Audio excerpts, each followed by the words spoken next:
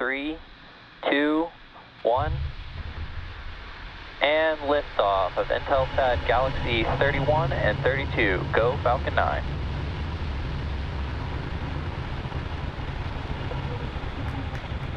Vehicles pitching downrange. M1D chamber pressure is nominal.